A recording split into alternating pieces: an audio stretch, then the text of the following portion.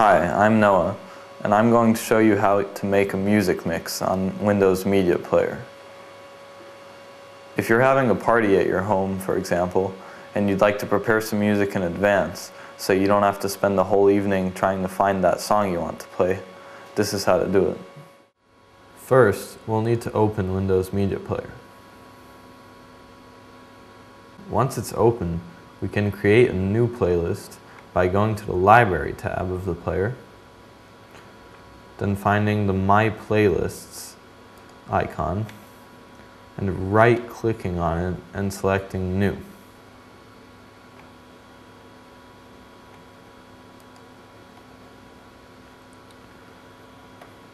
Now on the right, you'll notice there will be a New Playlist panel. Then you can simply select the All Music folder to have a complete view of all your music. Now if you haven't added the files which you want to be in your playlist yet, you'll need to go to File in the top left-hand corner, then to Add to Library, and Add Folder or Add File to add your songs to the Windows Media Library. Once they're added to the library, you should be able to locate them in the All Music folder.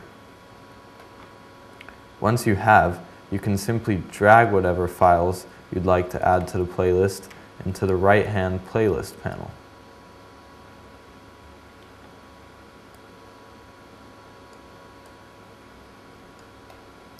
Here we go. Now we've just added those sound samples.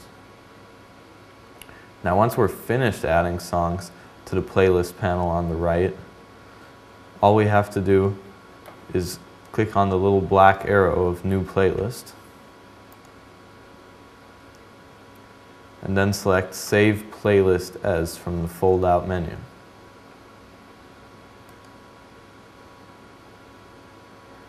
Now just name the playlist whatever you'd like. For example, Sample. And then click Save. Now you'll see that in the My Playlists menu on the left, you'll have your new sample playlist